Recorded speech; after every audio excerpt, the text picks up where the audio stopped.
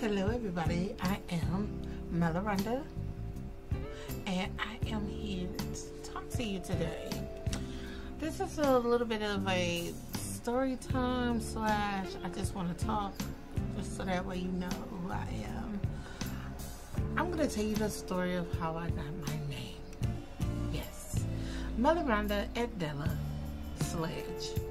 Wow, what a odd name. It has no origin and it's spelled, to me it looks wrong, everybody else it looks wrong, but it's Mallronda. Look at that on my screen right now. Look at it on your video. It's Mallronda. Eddella, it's Eddella because that's what it looked like. Eddella is Eddella. So, Sledge is a slave owner name, and anyone, from what I understand from my dad, anyone that has that name is our descendants of a slave owner. And also there's a Sledge, Mississippi, which used to be a plantation. So yeah, so pretty soon I would not be a Sledge or a Murphy. I'll be becoming a new last name that I'm not getting into right now because that's not part of my story. It's about my name, and my name is Mallrondaeddella, and I am the one and the only and the best of the best. I'm not the best, but the best. I'm very creative, and I love doing things that other people somewhat doesn't do, because a lot of things I come up with, it ends up showing up somewhere else. But in the meantime, in between time, I'm happy with what I come up with because it's very odd and unique until I see it somewhere else. In a matter of speaking, there's nothing new under the sun, but you can always put your twist on it. Yeah, that's what makes it unique. So anyway, Mallrondaeddella. Mallronda is M-A-L. A large L, a capital L, whatever kind of L you want to call it, R-O-N-D-A. Okay? So people just call me Rhonda, and it just drives me nuts because that is just so freaking normal and average and mediocre. But I have to accept it that way because they're normal and average people out here that even if you try to change their name, which I have to Mallronda, which is spelled L-R-O-N-D-A, but because of the fact that everybody, and I let everybody say Rhonda, with the H, without an H, I don't care what H, but, well, whatever. I have been always an eyeball, and I think your name just kind of like represents what your life is going to be. If you have some name like Shaniqua, do you know that you have to like really work hard to get people to make you, get people to say Shaniqua in a professional way without going into the mindset of a ghetto name? I mean, that is so wrong for people to do that, because when parents pick your name, they're picking your name that means something. But because the average person thinks only because of the things that normally go on and stay there and don't rise above their average thinking and go into that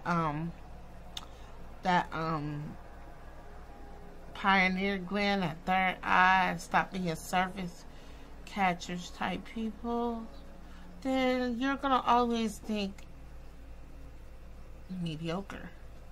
You can't sit there and judge a person on their name, because I had that happen to me. This is still a story, y'all. I had that happen to me. Okay, I had went for a job at this particular cafe in Cleveland Heights at the time. Now that was downtown, and now in Eden, in Orange County. I mean Orange Place, whatever. But it's over by Chardon, so past Chagrin Road. But whatever, however, it's an upscale cafe. And before they became the particular place that I worked at, I had started working there, became a supervisor, all that good stuff. But beforehand, I want to say this. A lot of people judge you by how you sound and what your name look like before they even meet you. Like, they'll call you on the phone. I would like to set up an interview like this person did. I would like to set up an interview with you. So all of a sudden, I could talk like, okay, how you doing today? I would love to set up a meeting with you right now. And I think my best day will be Wednesday. Is that good for you? Oh, yeah, that would be great. Okay, well, I will see you Wednesday. What is the time that you would like for me to be there? And they'll be like, oh, you're just so chipper. So I'm like, okay, thank you very much. I will, you know, you will get to know me soon. So he gave me the time and everything. We chopped it up a little bit, maybe about 2 minutes more, and he was like, I'd be glad to see you on Wednesday at 11 o'clock. So I get there at 10 o'clock. Get me some coffee, get me some scones. Love scones, love them. I mean, I got a scone and a biscotti that day with a latte. Yes, that was my first time ever having a latte that day. So I'm sitting there and I'm enjoying myself, and the Italian lady that was working there at the time, she didn't know that I was there for an interview. So she comes over and she says, are you okay? Are you doing everything here, you know, to your liking and this, that, and the third? And I said, yes, everything is fine. You're just a lovely woman. And I handed her $5. And she puts it in her, thank you very much, puts it in her pocket. And then the next thing I know, she says, is there anything I can help you with? You know, you need anything else? I said, no. Would you please go get John for me? Okay. Is everything okay? That's the owner. I said, well, I have an interview with him today. And boy, oh boy. There she, hold on. They're finally cutting the grass. They're going to mess up my story for cutting the grass today.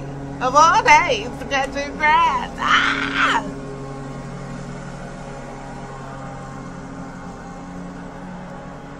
So anyway, I'm going to try to rise above this, okay? Because even if I close the window, it would only muffle it and still be loud. My cats are going crazy right now. We definitely needed the grass cut. It ain't been cut in a very long time. I'm not going into all of that. But anyway, her face is turned into she mean mugged. And she gave me a snarl. And she walks over to the back of the store, into his office, I guess. Because she had to go through these double doors. So she went through the double doors, and the guy comes out. He's Italian too.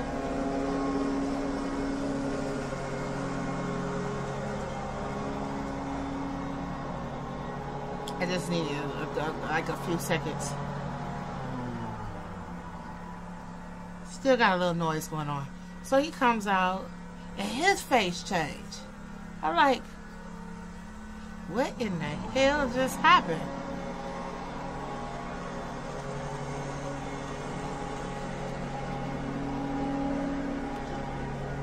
Woo, I'm trying to get past all this noise. It's not working for me. Hopefully I can like cut some of this out. You know what? I'm gonna keep it. because trying to chop up a voiceover is really hard. But I would, if I come across on some more noise, I don't know. I'm gonna pause this. Okay, so now that everything is everything, it's quiet now. I had to take a little pause. So, my seat trying to go down on me. Oh, I done made my seat go down. Hold on. Okay.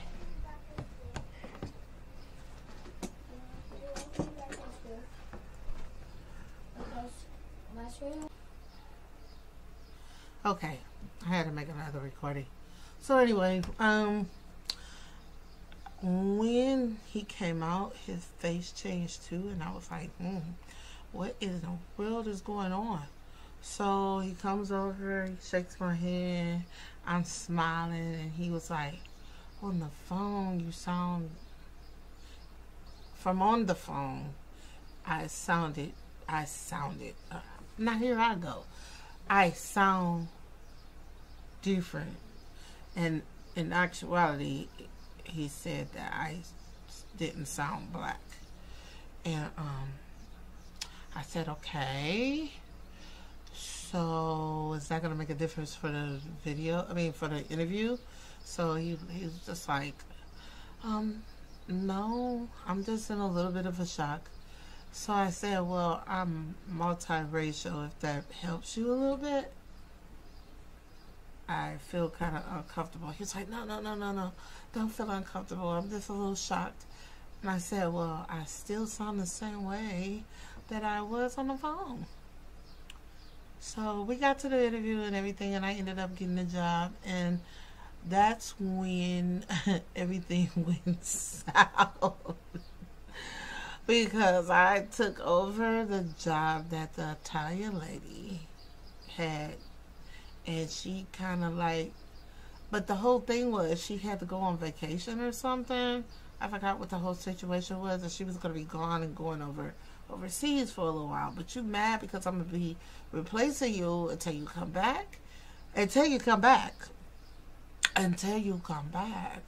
You're training me for you to go on vacation or whatever the case may be. You were going to be gone for a couple of months, and somebody had to take your spot. So what was the issue other than the fact that you don't know what nationality I am? And now you're surprised because my name don't fit who I am? Yes, it does. It's not average. It's not an average name. Maybe bits and pieces and parts of it is, but I'm above average, honey. I've always been above average, and I'm going to always be above average. That's why I became the boss downtown when they got the new store. That made her mad too. We always had some type of friction, so she ended up quitting her job. I think I was at that particular place for almost 2 years, I think it was, before I quit. I actually quit because of the fact that I was getting a lot of the racial things going on. I put up with it as much as I could for as long as I did. What was so odd was, I guess I wasn't bowing down the way that the other guy was, because it was only me and one other guy that was there that were black, and he bowed down to them. I didn't bow down. Like, some things I told him, it was just like, I'm not agreeing with that. I'm not agreeing with that. That's what made me the boss. Because I stood up and said, no, I'm not doing this. No, I don't want to do it that way. This is a better idea. This is better. This is better. This is blah, blah, blah, blah. And I went, that's how I moved up. And when you bow down to other people, that's when you have a problem, because that means that you are a 100% follower and you don't know how to lead. So I've always been a natural born leader. I'm just bad at following. I've always been bad at following. I mean, it's either I go extreme with it or I'm uncomfortable all the way. Like, when I was following, I was trying to buy my way in. I mean, gift people with stuff and do a bunch of things for people just so that way they can acknowledge me. Getting people approval is just like, ugh, no. Did I do that for real? Why do I need people's approval? Why do I need to fit in so bad when I don't? I sat down as a grown person, even up to now, like I really, really try not to fall into anything that's not comfortable for me. And if you like me, you like me. If you don't, you don't. And that doesn't bother me. People be thinking that I don't have a heart, and that's not true at all. I'm very sensitive, super sensitive. But a lot of stuff that you have no control over, I just keep it moving. Because you can't change it. You can't change somebody how they feel. You can't change the situation. And you definitely can't go back to yesterday. It's already written. It's done. It's over. Move on. That is the end of my story. You all have a good and blessed day. And remember, I love you. And somebody out there always will love you. And that will be me. Okay? I may love you, but I don't like your ways. So anything that's negative in you, change it. And guess what? I'll still love you anyway. Bye.